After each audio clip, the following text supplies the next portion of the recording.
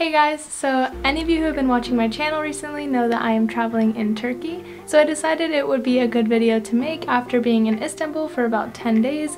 I compiled a list of the top 10 things that you absolutely have to do when you're in Istanbul. Istanbul is such a large city, it can seem overwhelming. It's the only city in the world that's spread over 2 different continents, and there's just so much to see, so let's go ahead and dive in.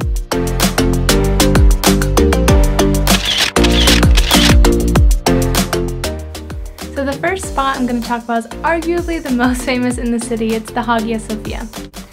The Hagia Sophia is an important Byzantine structure in Istanbul and one of the world's greatest monuments.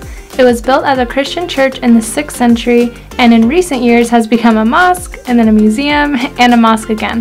The building reflects the religious changes that have played out in the region over the centuries.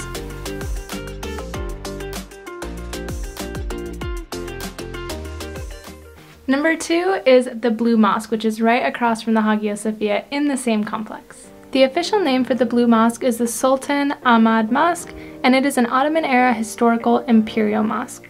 It was constructed between 1609 and 1616. It has hand-painted blue tiles in the interior of the mosque, and at night it's bathed in blue lights. It also has 5 main domes, 6 minarets, and 8 secondary domes. Number 3 is the Süleymaniye Mosque. This mosque is an Ottoman imperial mosque dated back to 1550. For 462 years, it was the largest mosque in the city. And now today, it is one of the best known sites in Istanbul. From its location on the 3rd hill, it commands an extensive view of the city around the Golden Horn. Number 4 is Gülhane Park. Gülhane Park is a historical urban park on the grounds of the Topkapi Palace. It is the oldest and one of the most expansive public parks in Istanbul. Number 5 is Galata Tower. The Galata Tower is a medieval stone tower in the Galata, KARAKÖY quarter of Istanbul. It is a high cone-capped cylinder that dominates the skyline and offers a panoramic vista of Istanbul's historic peninsula.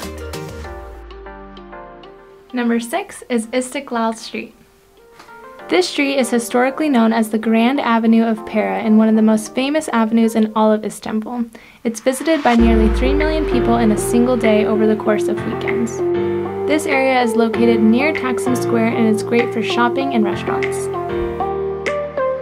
Number 7 is this baklava shop. I'm not even going to attempt to say the name. The family who owns the shop has been in the baklava business since the year 1820, but they opened up their first baklava shop in 1949. And this is actually the first baklava shop in all of Istanbul.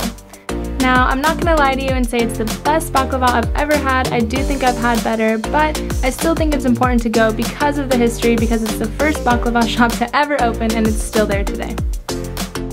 Number 8 is to go shopping in the Grand Bazaar. The Grand Bazaar in Istanbul is one of the largest and oldest covered markets in the world. Construction started in 1455 and it now has 61 covered streets and over 4,000 stalls. It's a great place to spend a morning or an afternoon shopping for pretty much anything you can ask for, from Turkish products, souvenirs, or even grabbing a cup of tea.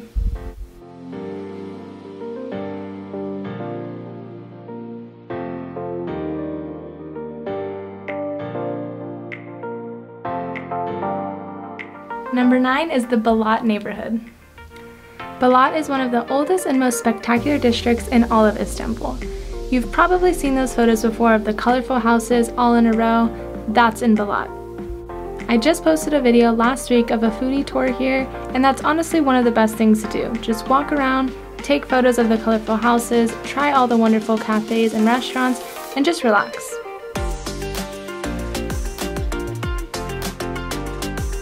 And finally, that brings us to number 10, which is the KADIKÖY neighborhood. KADIKÖY is the only place on this list that's on the Asian side of the city. It's one of the fastest growing districts in all of Istanbul and filled with great shopping, fine dining, and entertainment. It also has nice promenades along the waterside and great parks to watch the sunset. It definitely feels more trendy and hipster, lots of really cool coffee shops and vintage stores. So So there you have it. That's the top 10 things in my opinion to do in all of Istanbul. I really hope you have enough time to see all of these different areas in Istanbul because they're all so unique. They almost feel like they're all their own little cities within the big city of Istanbul. I stayed in Istanbul for about 10 days, so I was lucky enough to actually be able to stay in each of these neighborhoods, which again I recommend if you have the time, but if you don't, my favorite area was the Old Town district, and that's where my favorite hotel was too.